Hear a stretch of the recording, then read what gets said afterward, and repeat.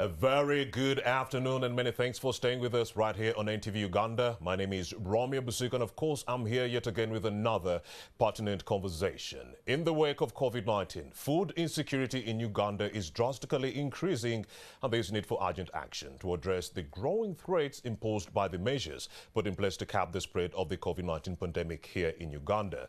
The young people being the biggest population were the most affected and therefore need to position them to challenge food insecurities and secure health services. The pandemic, food insecurity and poverty, the triple threat, are increasing the prevalence of GBV, gender-based violence, and seriously impacting people's physical, not only physical, but also emotional and mental well-being, as well as their ability to work and participate in community activities.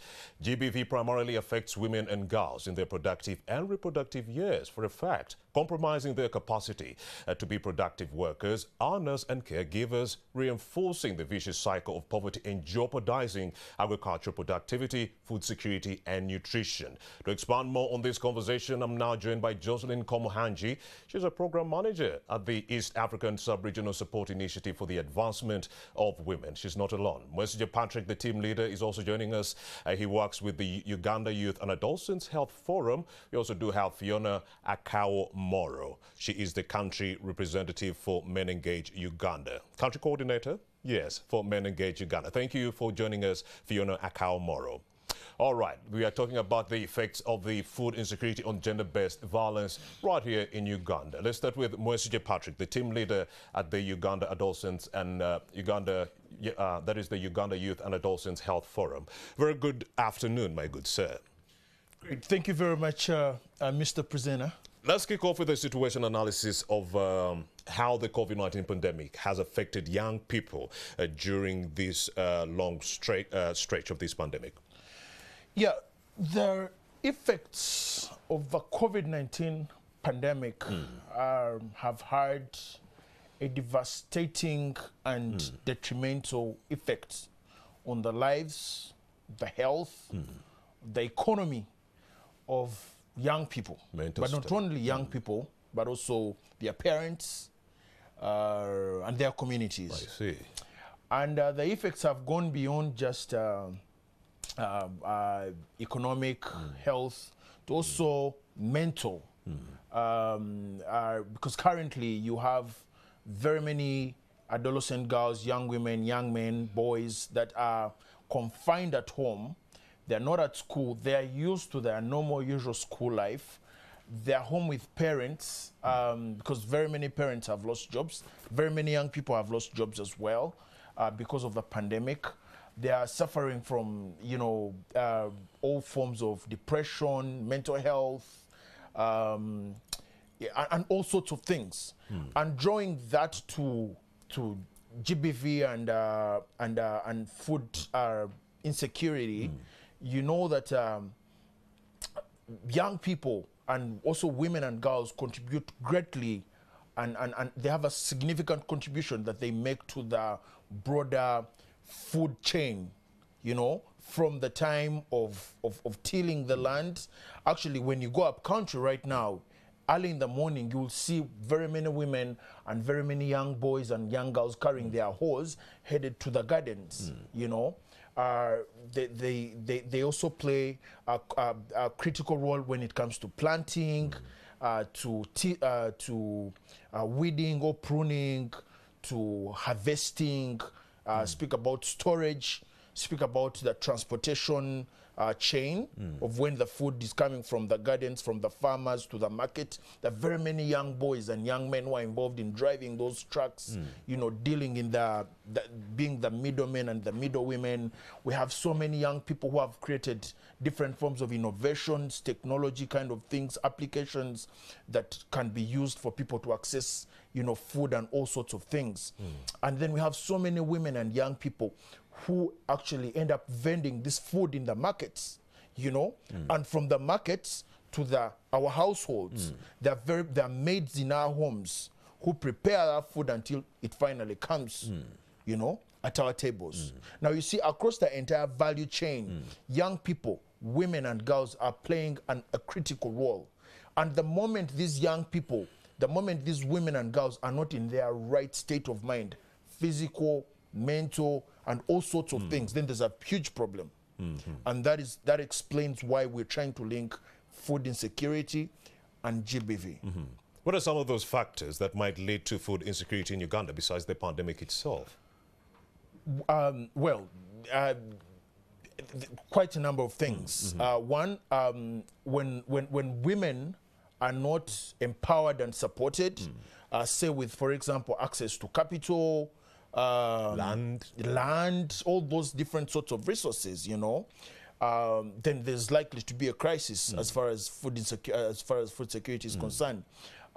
Speak about things like GBV, sexual and gender-based violence, is by far one of the things that can actually affect food, you know, food security, because the moment women and girls and young people are beaten, they are sexually exploited, violated, sexual abuse, and all forms of, you know, physical violence and what, it affects them. They suffer injuries.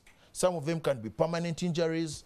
They will, you know, and they will spend a lot of time and money in nursing some of those injuries, you know. They suffer stress, they suffer, you know, mental health effects like depression, and they will not concentrate because they are, remember, that age bracket is what we call productive age, you know. Let me tell you, our parents who are now, like right now 60, 70, do no longer have the energy to participate in agriculture. We know very well that about 80% of Uganda's agriculture is hard labor. It's not mechanized, you know. So you need strong young men and young women who are healthy, you know, in all sorts of good state of health to actively participate. But also poverty by far is one of the leading causes, and of course other environmental related effects like climate change, you know, drought. Now, like for example, in Western Uganda, where I come from, in Isinjiro, for example, it's completely dry, and you've seen over the news where you've seen like cattle dying and you know. So when there's that drought and when there's also excessive rains, because Ugandan farmers largely depend on the mercy of the weather. Unfortunately, we have not gone deep into things like irrigation and mechanizing our agriculture and all that. So we depend at the mercy of the weather. Yeah. So all right. I think briefly. That is Mwesi Patrick. Is a team leader at the Uganda Youth and Adolescents Health Forum. Let's bring in Jocelyn Komohanji. She's a program manager at the East African Sub-Regional Support Initiative for the Advancement of Women. Thank you for joining us this beautiful morning, Jocelyn. Paint for us more like a situation analysis of how we can link the pandemic itself, food insecurity, poverty, to the rising cases of GBV during this COVID-19 pandemic. Thank you so much, Romeo. This pandemic has brought about a very huge increase in numbers of GBV, that is gender-based violence. Right. And this has mostly affected the young girls and the women. And linking it to agriculture or food production, we are seeing that the women are the biggest contributors, or the bigger number that contributes to the agricultural sector in terms of the tilling the land, like Patrick was saying, and all those processes until we get to the market. But because of the pandemic and the restriction measures put in place, people are not able to do what they are supposed to be doing because of these restrictions, which leads to the food insecurity. And because of the GBV cases on increase as a result of the restrictions, people are all confined in one space in their homes. They are battered, they are nursing illnesses and injuries, they are mentally stressed, and therefore they are not able to efficiently or productively take part in the activities they're supposed to be, more so the agriculture sector that we're talking about. But also because of the GBV is the most extreme manifestation of gender inequality.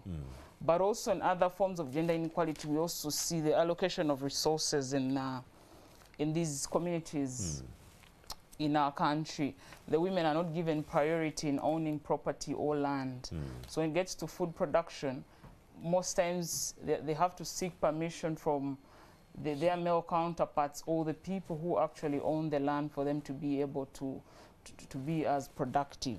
And these are the majority people engaged within agriculture. If you're saying 68% of Ugandans are engaged within agriculture, 58% are women and girls, but they do not have access to land. They do not have access to resources that would enable them ensure that Uganda is a food basket. That's what Jocelyn Komhanji means, that we are actually regressing and headed towards food insecurity in that regard if we do not empower women and young girls who are engaged within agriculture. We also do know, Jocelyn Komhanji, that the men sell the proceeds after the women sweat night and day on these firms. That's how bad it is. Exactly.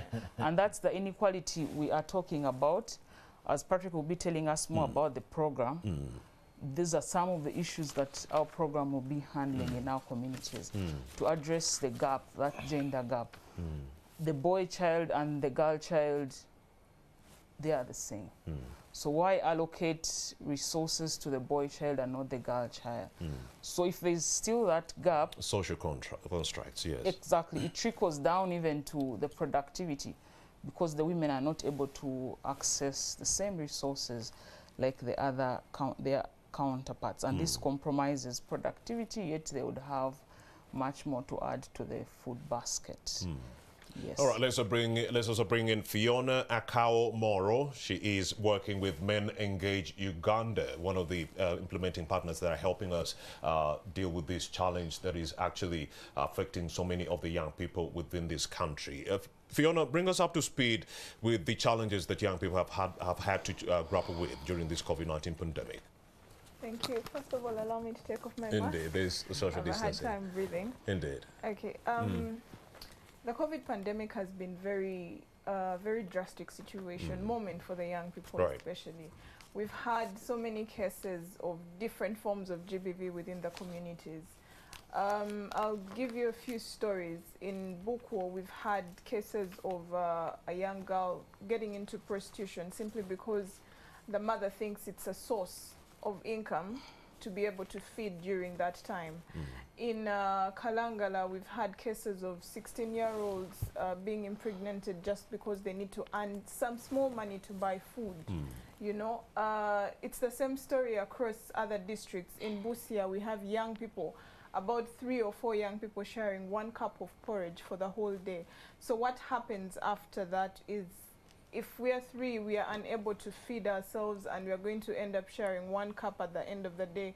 But here is my parent who thinks that because I am well shaped in my body and I'm a lady and all these things, I could be a source of food and income for the entire family. So they, in districts like, I think it's Amdat, they're selling girls out there, selling them off to be able to bring money into the family. In districts like Isindiro, young girls are looked at as sources of income, of wealth into the family. So young girls that could have been more productive on the firm are instead being thrown onto the streets to engage into prostitution. Yes. Very callous. Go ahead. Yes, they're being sold out as prostitutes on the street. You know, you've started your period, so yeah, you're good to go. So how about you find someone to bring money into the home, you know? And it's not just happening to the young girls, but we also have young boys who are being made parents at a tender age. You know, in Bukwo, during this lockdown, we've had a very increasing number of separations, divorce within the families. So that means mother goes, father goes, and young boy is left at home with a young girl to look after, or maybe other siblings.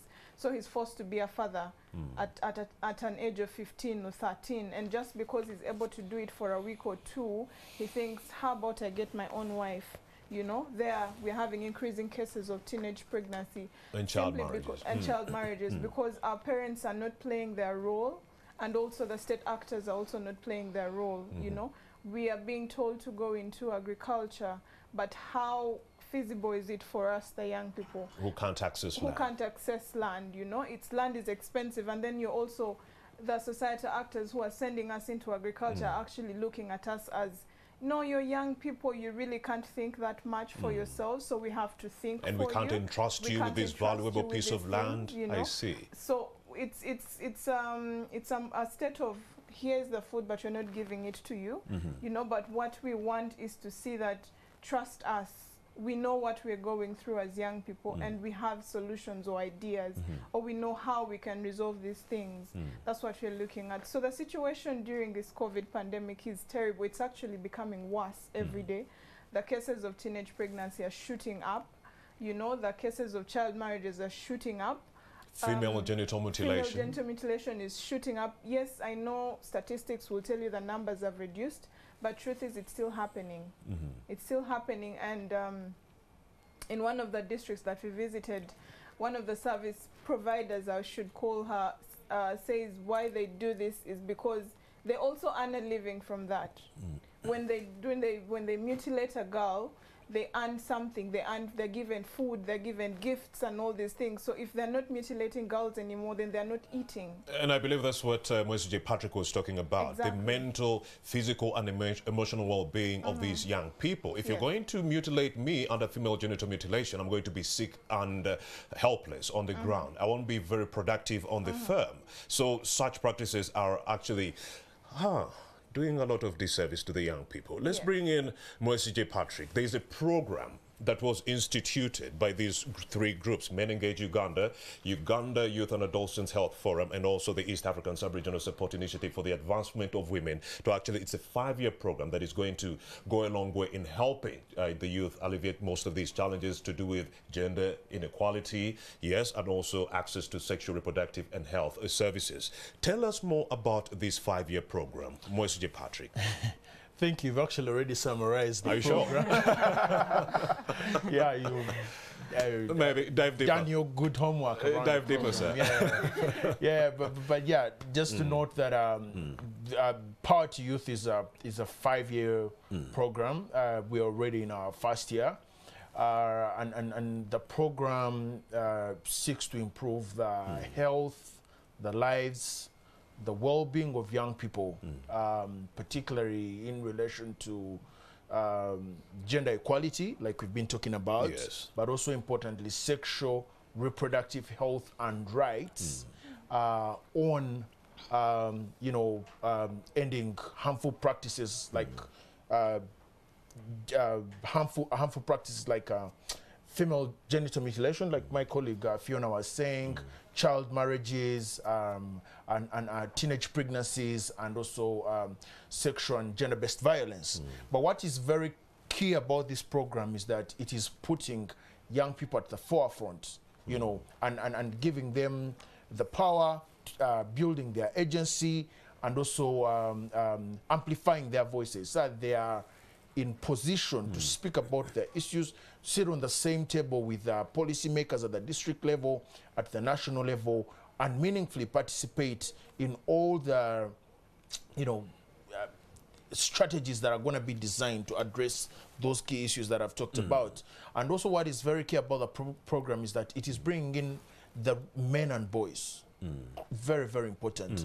Men and boys in being concerned and taking action to end sexual and gender-based violence, end child marriages, early pregnancies, and all that. The men's role, the role of families, parents. The program is going to be directly working with parents, working with teachers, all those society leaders, but also policymakers as well. And our work with policymakers is going to focus more around enforcement of the already existing legislation in place, because there's a lot of legislation in Uganda on child protection, on sexual reproductive health and rights. So want these young people to be able to hold accountable policymakers, members of parliament, Ministry of Health officials, Ministry of Gender officials, Ministry of Education officials. Why are we arresting culprits and then letting them go? Yeah, why do we victimize the people that have already been victims of sexual abuse, and then we praise the culprits, the perpetrators of violence?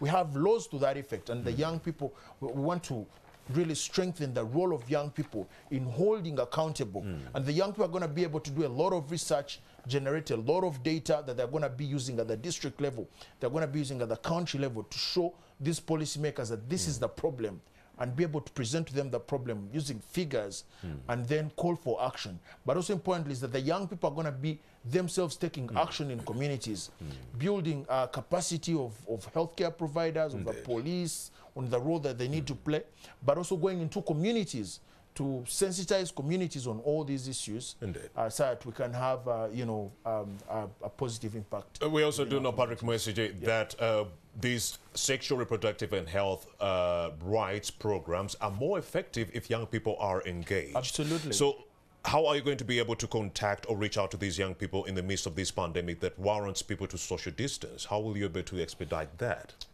Well, you know, health, just like food, is an essential need. There are things we cannot live without.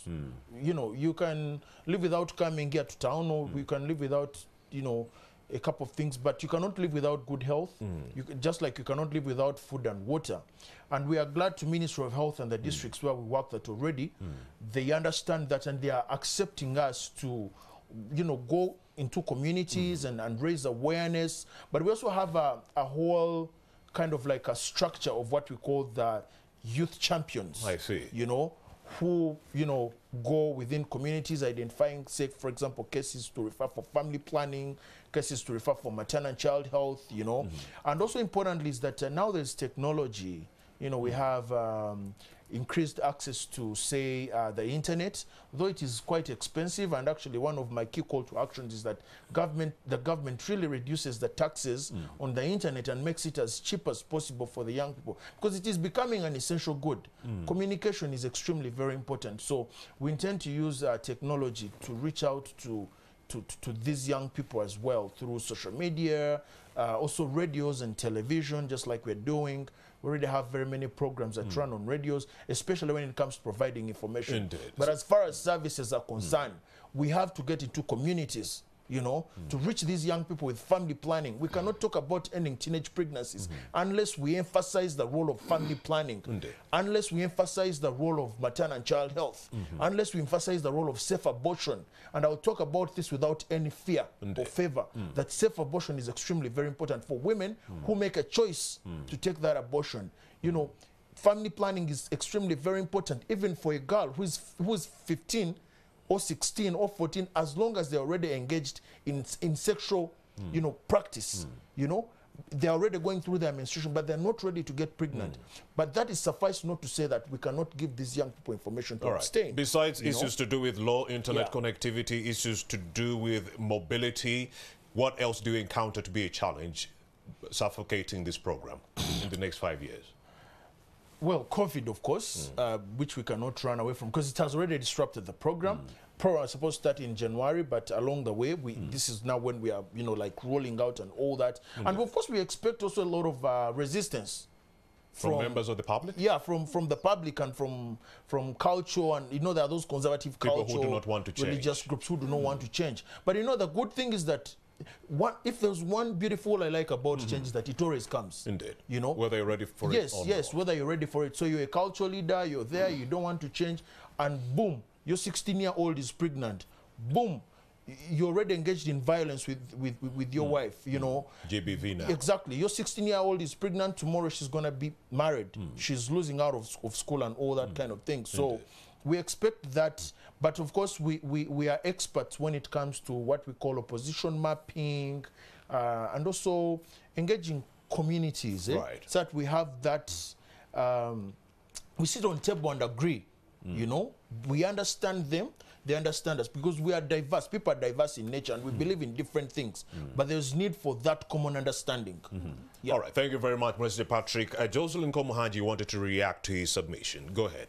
Yes, in addition to what Patrick says, especially on the resistance, it's the cultural practices that the program is trying to handle here, especially the gender inequality that we had earlier. Because of the patriarchal nature of our society. Exactly. Men always wanting to be on top. Exactly. So what we are doing as a program is involving all the stakeholders that are relevant, right from the community level to district level to national level, even at regional level. So we have cultural leaders on board, because most of these are cultural practices that we're trying to handle, like female genital mutilation in areas of Buko, but making them appreciate and understand how harmful this is. If it gets to the teenage pregnancies and the early marriages that are happening in these communities, bringing stakeholders on board and telling them, letting them know the disadvantages of letting the girls get married at an early age, and also them becoming mothers at a very, very young age. So as a program, we're involving all stakeholders right from grassroots level and putting the young people at the forefront themselves, because the change we want to see a young people driven change in the communities from grassroots level to a regional level. Very insightful conversation I'm having with these three very intelligent individuals. You do have Jocelyn Komohanji, the program manager at the East African Sub-Regional Support Initiative for the Advancement of Women. Also, Mercy Patrick, the team leader at Uganda Youth and Adolescents Health Forum. And don't forget Fiona Akao Moro. She is the youth focal person here, and she's also working with Men Engage Uganda. Let's take a breather. We'll be right back with more of this conversation on how the pandemic is affecting our country's food security in that regard, leading to a rise in GBV, or gender-based violence. We return shortly. Welcome back, and many thanks for staying with us. A very good morning once again. We're talking about the three triple threats: the pandemic, food insecurity and poverty, the biggest drivers of gender-based violence in our dear country of ours, Pearl of Africa. So I do have Fiona Akao Moro. She is working with Men Engage Uganda. I also do have another great person, that is Mercy Patrick. He's a team leader at the Uganda Youth and Adolescents Health Forum. You also do have Jocelyn Komohanji. She is the program manager at the East African Sub-Regional Support Initiative for the Advancement of Women. Fiona Akao Moro, let's talk about another issue: out-of-court settlements. What we do know is that in this country we do have various legislations and policies geared towards this problem that we are talking about, GBV and so forth. But then the funny bit is, when we get these culprits, they do not make their way to court. They do not see a single day in court. They're out-of-court settlements. So the question is, do you believe out-of-court settlements cultivate or instigate a culture of silence on the part of the victims? If I report the first time and this person is let go scot-free, why would I report the second time? So the slow implementation of our policies, do they instigate a culture of silence among the victims who are now suffering silently? Yes, they actually do instigate that, like a whole lot. So this is what happens. First off, the community has lost trust in the, I should call it the police system or the law enforcement system. We've lost trust because, like I said, in Kalangala, a man impregnates 3 girls of about 16 years of age, and they're all arrested. He's reported, but he's helped by the same system to escape, you know, to live, and he's not judged or anything. In Isinjiro, a girl is taken by the friends, you know, of a man and taken to his home and then kept there for some time and impregnated, and then the parents literally talk to the girl and tell her, do not report. Let's talk about the role of the parents. Have the parents done enough, Fiona, to help the young people avoid these challenges? Okay. The parents have done their role a bit, but there is still so much that they need to do. Because in this era, we are living in a state where the parents are more like, we are out to make the money. So the maids and the children are growing on their own, and they're growing using internet and social media and people around them, you know. So there is a very big gap there, because if even my parent cannot tell me about how I'm growing and how I need to behave when I'm experiencing certain changes, when I'm going through this, you know, you find a parent who cannot talk to a girl about their menstruation periods. You find a parent who cannot talk to a boy about what it means to be a man and how it means to behave as a man. Then there is a gap there. At the end of the day, we are learning from social media. You know, we are learning from the society around us, and we pick up very many different cultures. So, like I was saying, there are cases where parents are supporting, they're literally suppressing their children not to talk or to speak about certain violences that are happening to them. A girl is impregnated or raped, you know, and the parent tells her, do not report, because he's going to give us cows, and that means money for the family. So this girl is forced into getting married to that family, and yet she's not ready. Or this boy is forced into becoming a parent, yet he's not ready, you know. So there's a very big gap within the legal system. And then it's not just about them not being able to implement the laws that are written, but it's also about the legal system or the structures helping the community to understand the flow, you know, because if the flow is like that at the police station, you know, you go to report the case here and all that, does the community understand that?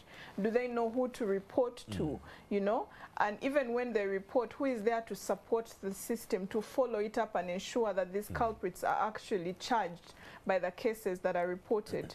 And not just that, now for rape cases, we are also having issues of the rape form within the facilities. It's very hard to access them. People are being told to buy them, and even when they do, you know, it's a whole process. Like there are lots of blockages in there.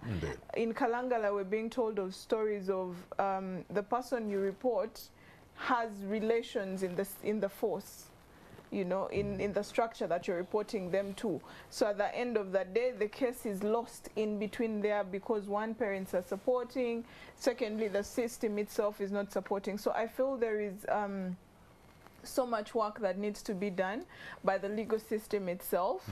They need to help the community understand the structure, but then also work towards seeing that they reduce on the level of corruption, you know.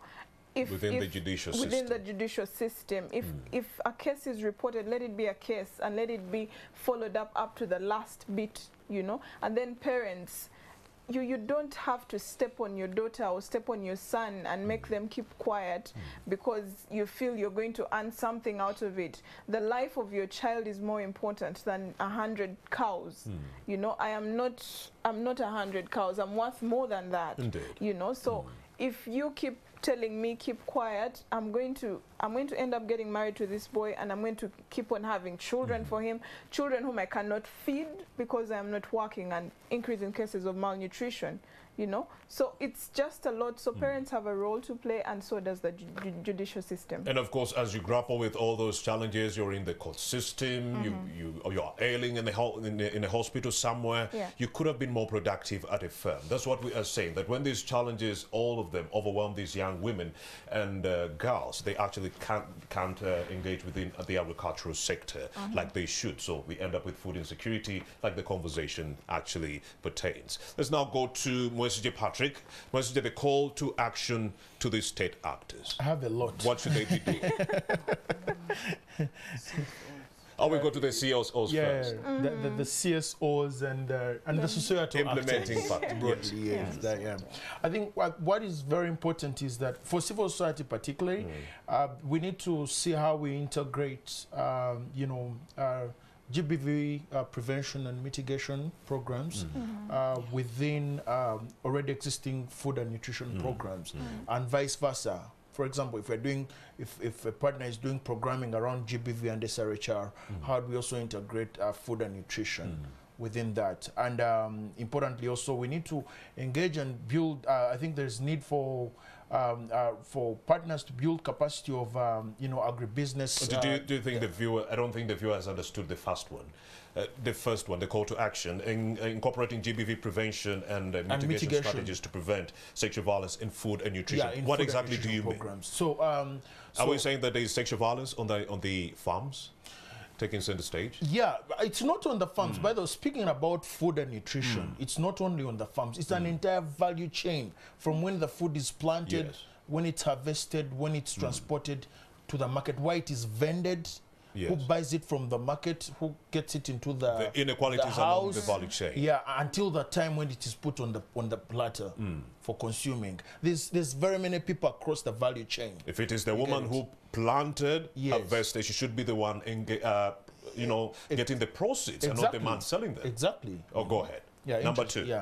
Engaging with agribusiness. Yeah, agribusiness. So that they are able to build a case for gender equality, you know, and again, this is what we're talking about, you know. So like, for example, these big farms, like we have so many investors in this country that are dealing in agriculture. When you're going to Ginger, you see all those big sugar factories, coffee plantations, Kaweri plantation, and all that. For example, do they have policies within their institutions on you know, like sexual abuse, protection of you know, of women and girls from sexual abuse and sexual exploitation and all that? Do you first sleep with the girls before giving them jobs to till your land? Exactly, so all that, such factors. all that kind of stuff, you know, is things we cannot leave out. And then the role of men and boys in appreciating the value of women's work. So it goes back to if a woman has really struggled to plant 100 by 100 of say potatoes or something, and they're able to sell their food, is the man gonna come and say, okay, give me the money? You know, how about when it comes to accessing land? How about when it comes to banks giving out loans? Do they value, you know, the work of women, you know, even when women do not have, say, land titles and all sorts of things to be able to access income and all that. So I think for me, these are critical. So things. men will only be able to understand the value of women if they work with them. Yeah. If they work with them, yes. If they both work together and if they respect each other and if they respect each other's values. All right. Yeah. But then also I want to go to, I want to, because now for me, mine is more about societal actors. I want to leave my script and go to, how about other people that influence behavior? You know, we have these bloggers, we have these slay queens and who go online and they have a lot of following.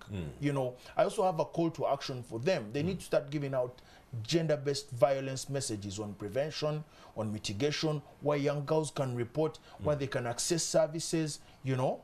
For me, that is really critical because they have an audience already. These bloggers that I see every day, the media as well. I think media also needs to be more funded to be able to go on ground and dig out these cases of violence and bring them to the attention of the policymakers. We want to see Parliament beginning to legislate when they have evidence of these cases happening.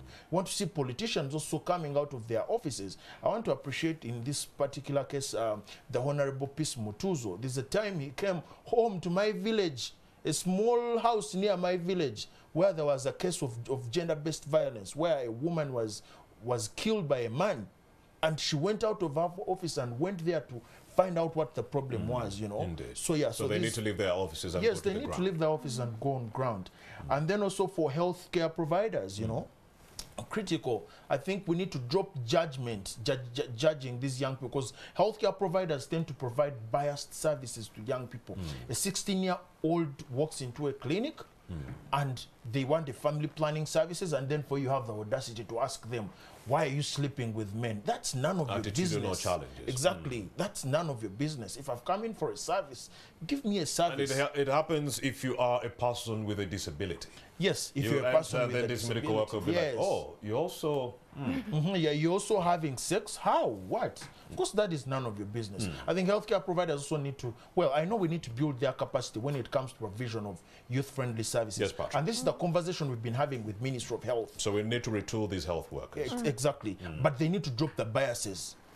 They need to drop the judgment and look at these young people just like any other normal human being who's coming in and who wants a service. The funny bit is this health worker will say, you're too young, go back and pick your parent. Chances are this young person doesn't even want the parent to know. The parent to know what that I'm she's going coming. through. Actually, what happens is that I walk into the facility, I'm a 17-year-old, I want a family planning method, and then tomorrow, because you pray from the same church with my mother, then you're going to be, hey, by the way, your daughter came to the facility for... That can lead to suicide and embarrassment. Exactly. So issues around confidentiality, issues around privacy, issues around choice.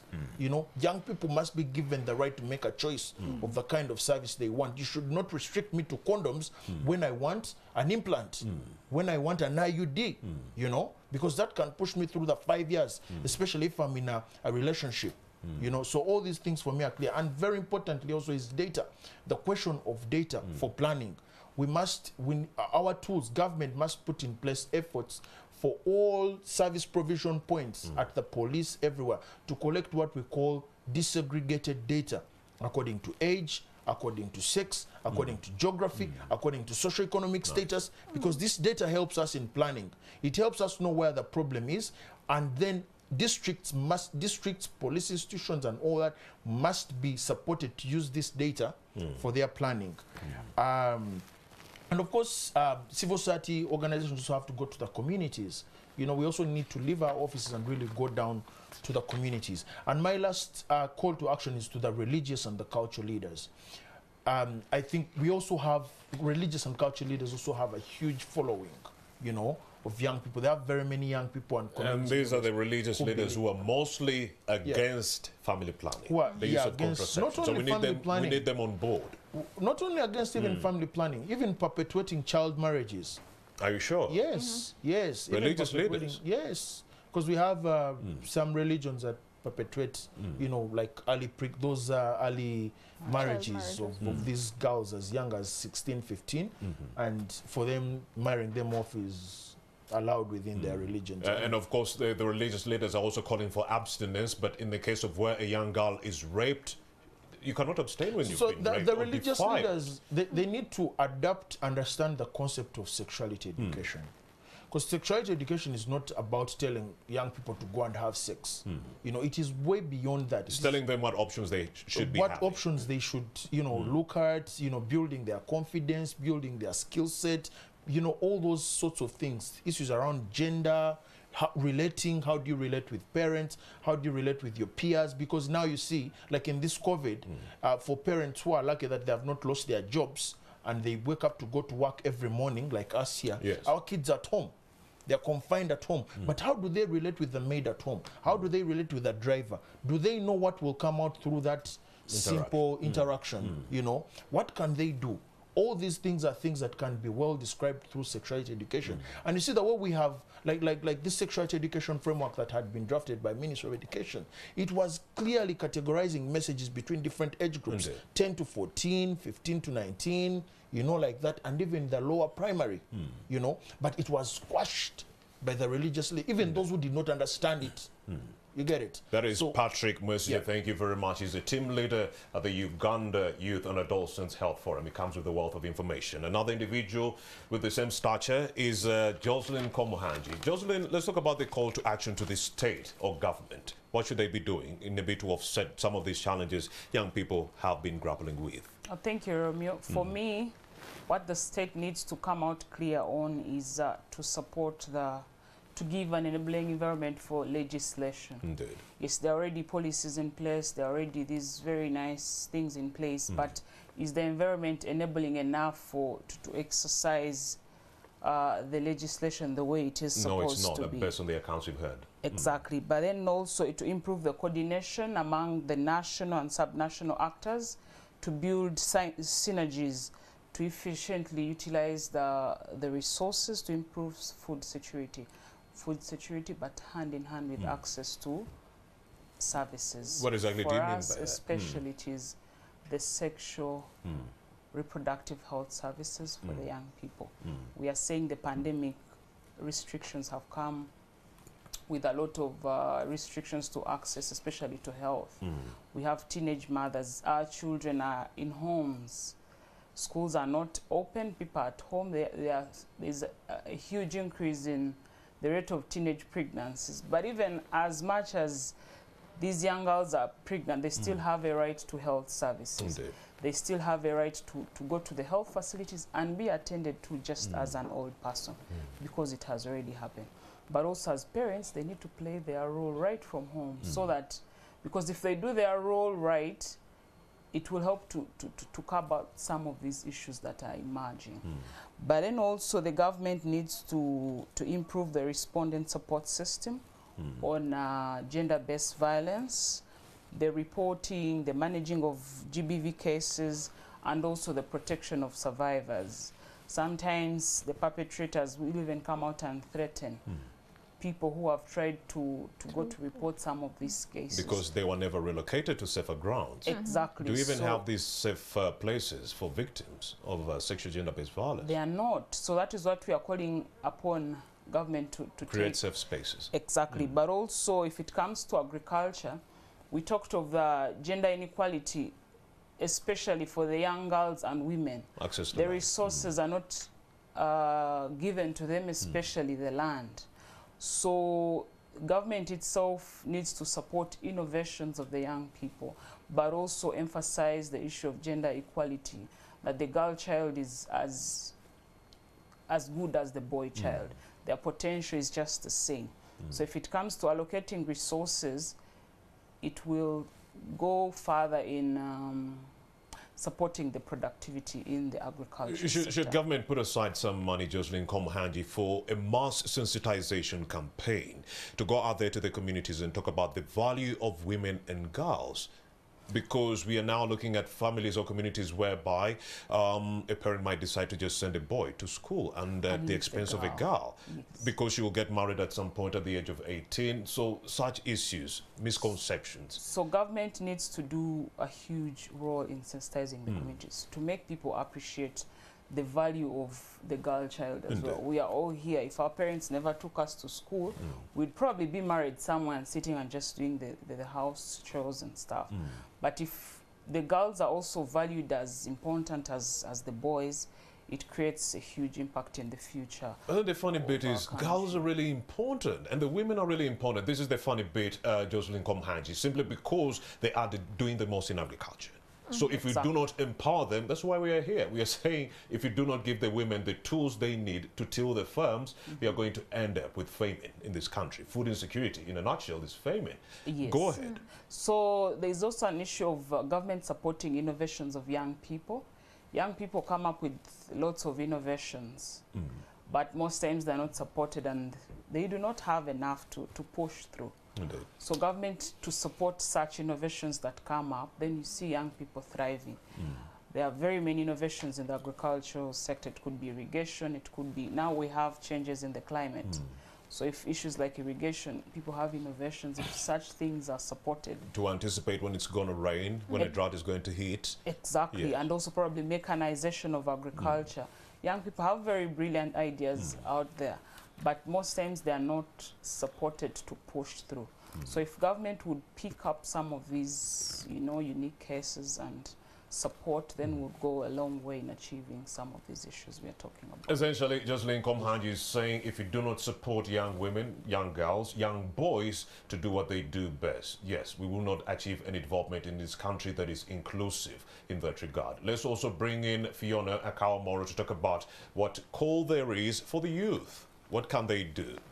Well, as the young people, first off, we need to appreciate the fact that we are very huge assets to the development of the country.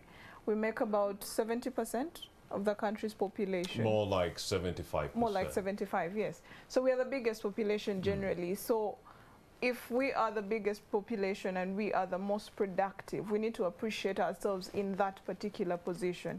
And what does it mean? We need to embrace different forms of agriculture. You know, we need to embrace the new technologies and the innovations like Jocelyn was talking about. We need to see now there is this change in the weather. How do we work around that to be able to provide for ourselves? But then also, an addition onto what she was saying, as we appreciate the technology and the innovations and we embrace agribusiness, you know, getting into modern ways of agriculture, the government also needs to see that the prices of some of these machinery that are needed to be used are reduced. Recently, during the International Youth Day, the president was talking about young people embrace agriculture and, you know, go to modern farming and all, but if I need an irrigation system machine in my garden, it's around millions of shillings that I as a young person cannot afford. How do you make that accessible for me to be able to support the entire country? You know, so those prices need to be reduced for us to access them. And also for the innovations, we have a lot of things that we come up with that we develop, but how do we share them out there? Right now, it's internet, social media, you know, internet, that is the real thing.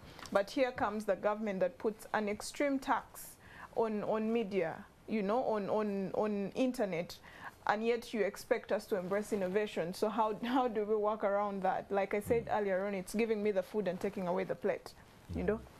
So we need to see that those prices are reduced, the taxes are also reduced, and also as young people come up with different innovations and business ideas and all, as the government of Uganda would literally expect that innovations and businesses that are developed by Ugandans themselves, especially the young people, should be less taxed or even given a free pass for some period of time so that we are able to support the country, you know, because you can't say the country is getting into a crisis, the economic crisis and everything, and yet you are the same one limiting us to progress in that level.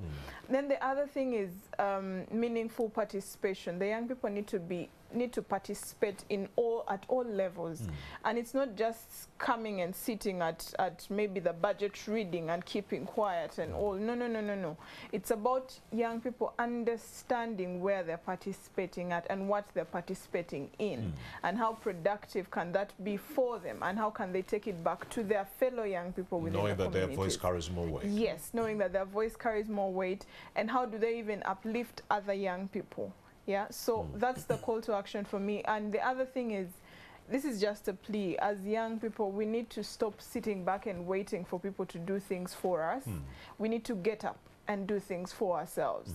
They will find us there. The CSOs will find us there. The government is going to find us there. But we need to stand up and start doing some of these things for ourselves. Indeed. Yes. It's going to be challenging, though, if you do not have anyone helping us. But then you do have, Mr. Patrick, you wanted to make a submission onto that. Yeah, I wanted to add on what Jocelyn and Fiona have talked about, especially when it comes to supporting agribusiness innovations for young people. This reminds me of the previous government, support initiatives like Emioga, and now we have the parish model. I think it's also important that government really looks at the reality, because if we do not look at the reality, we're going to have the same cycle of poverty. The way the parish model system is going to work is that about 30 million shillings are going to be given to a parish, every parish. And then people are going to be encouraged to borrow that money and use it for whatever they want. Of course, the understanding is that there are those also who are going to borrow for agriculture. And we anticipate also very many young people borrowing.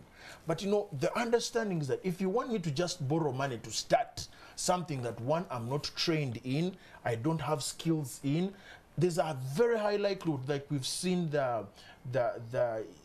youth livelihood program and what failing, that such a program would fail. So for me, I think my call to Ministry of Gender and the rest is that you would rather first identify these groups of young people. I find out what their interest is, what do they want to invest in, what do they want to do. Build their capacity. If it's agriculture, if it's goat farming or piggery or poultry or whatever you want to call it, build their capacity. If possible, in that area, if there's many people interested in goat farming, start a demonstration farm for them to learn. Give it time, give it a year for them to learn the basics of how to do goat farming.